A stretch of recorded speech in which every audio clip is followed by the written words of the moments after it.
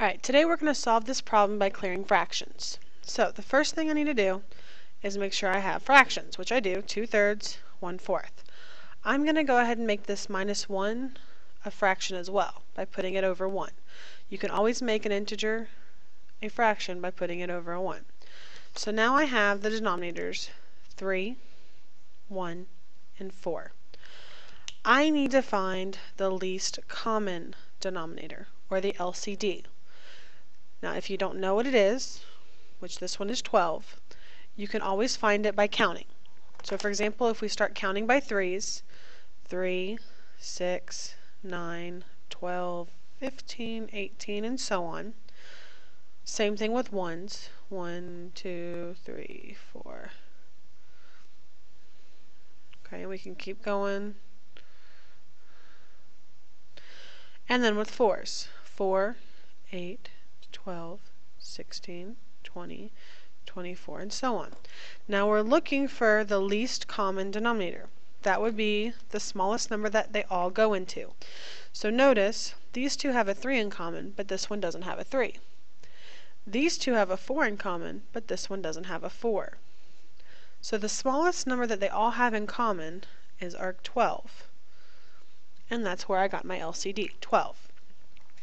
Now the reason this is important is because we're going to use this LCD of 12 and we're going to multiply every single number by 12.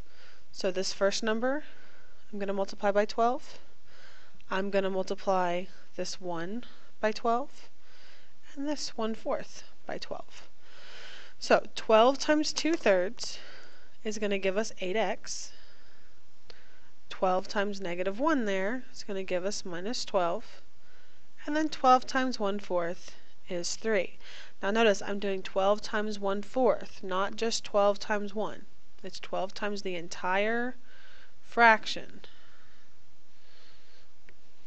Okay, so now this is a much simpler problem to solve. They're all integers. All we have to do is add 12 to both sides. So 8x equals 15. And then divide by 8. So x equals 15 over 8. Okay, because we started with fractions, we want to end with fractions. You can also write this fraction as 1 7/8. However, this first fraction, the improper fraction, works just fine. Okay, so there's number 1. Let's look at another one. So number 2. This time we do have all fractions. And my denominators are 5, 10, and 30. So I need to find my LCD. Okay, 5, 10, and 30, I know the smallest number they all go into is 30. Once again, if you're unsure, start counting. 5, 10, 15.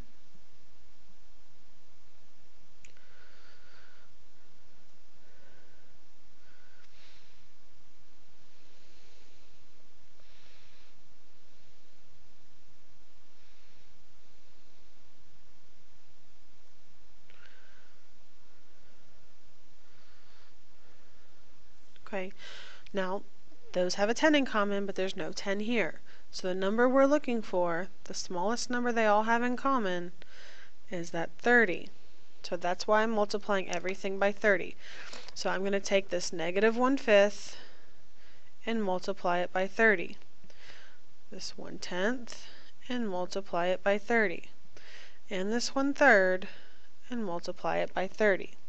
So 30 times -1/5 is -6x, don't forget our x, minus 30 times 1/10 is 3, and 30 times 1/3 is 10. So add 3 to both sides. -6x equals 13. Divide by -6. So x equals -13 over 6. Remember, improper fractions are okay. If you have to have a mixed number, it's -2 1/6. Okay, just a reminder, if you want to check your answers, which you can and you should with an equation, you need to always check back in the original. Never check here, because if you made a mistake down here, that mistake will carry through at the end and you'll think you got it right. Always check back at the top.